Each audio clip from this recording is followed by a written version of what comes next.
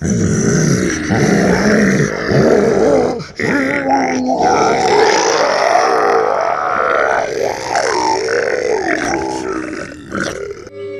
good afternoon, my friends.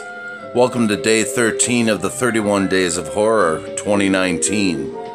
I'm the Ice Lord, and we're going to watch Eyes Without a Face, made in 1960 by Jorge Franju, or George Franju. I'm unfamiliar with how to pronounce this name. It's spelled Georges. So I'm assuming that it's Jorge or George.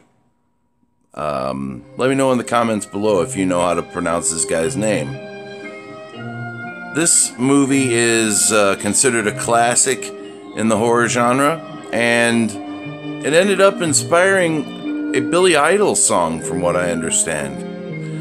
Well, let's take a look and see what we find out. Eyes Without a Face. Well, the movie opens up with a lady driving by the Seine River and dropping another woman's body into the river. The next day, seems a doctor of some sort is called into the morgue and identifies his daughter's body. Meanwhile, there's another guy coming in. His daughter's also missing. But the doctor fellow seems to be very kind of short with the guy and indelicate. I have a feeling there's a situation of like body switching happening here. Something of that nature. As it turns out, the good doctor is doing some really shady stuff. He's faked his daughter's death and used a person who died in surgery as her body double. And he seems really kind of harsh on her, even though it almost seems like he's trying to do right by her, but when she looks up at him without her mask, he makes her look away and tells her to get into the habit of wearing this mask that hides her facelessness.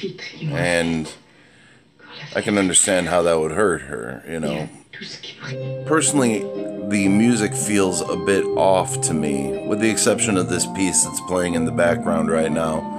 The opening theme and some of the other music that's just kind of filled the gaps recently it's a little too upbeat for this type of story. So that's probably going to count against it in the 100-point scale, but this particular piece I like, and it seems to fit. It's Christiane's her score, if you will. It's her theme. Turns out the doctor has his secretary doing the dirty work of abducting these girls, and they seem to be performing botched facial reconstructive surgeries or face replacement, face transplants, and this obviously isn't the first girl for them to have abducted and most likely killed and having taken their face off. I'm not sure exactly how the girl got the face injuries that she did, but I think it might have been from some sort of car accident, possibly one caused by the father. I'm not sure if I'm right on that, though, so we'll leave that as an open-ended question for now. Maybe it's just the way facial bandages look, but it seems like the main character from Goodnight Mommy was inspired by Edna, post-op, from Eyes Without a Face. Very similar looking. Edna being one of the girls who was abducted for the face transplant on the doctor's daughter. The doctor in this movie seems to have quite a high opinion of himself. It seems that it's less important that his daughter got her face back, and more important, his success in the surgery. For instance, he's kind of just an unfeeling asshole. He is trying to reassure his daughter. He tells her, smile, not too much. And then he starts taking a closer look at her, asking her if she's been using makeup, and just, he seems to be very possessive and have a bit of a God complex in a way. And also his secretary, possibly his wife, she also owes the doctor so much because he's restored her face as well, and he's able to use this, hang it over her head so she can help him do the evil that he has to do in order to abduct these young girls, in order to restore his daughter's face. Seems as though the surgery ended up failing, and Christiane has to go back into the mask. And the young lady who provided the face killed herself in the meantime, so it was all for nothing. Looks like the cops are going to use a girl who got in trouble recently to try and bust out the doctor and his shenanigans. I just realized the doctor's secretary, or Christiane's mom, is also in Suspiria.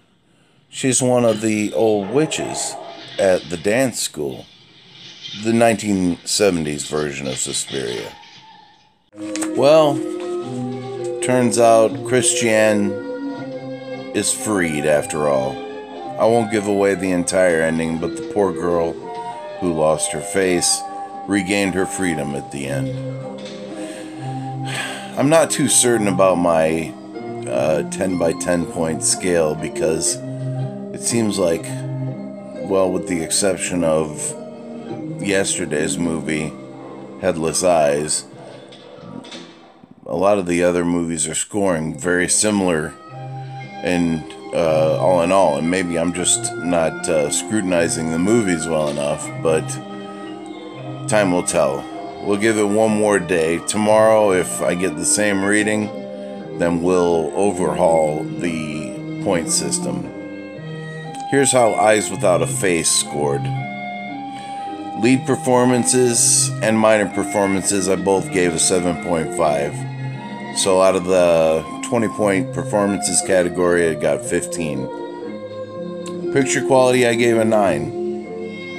It's excellent picture quality. The sound design, I gave an 8. Considering the time period, they did quite a bit with the sound.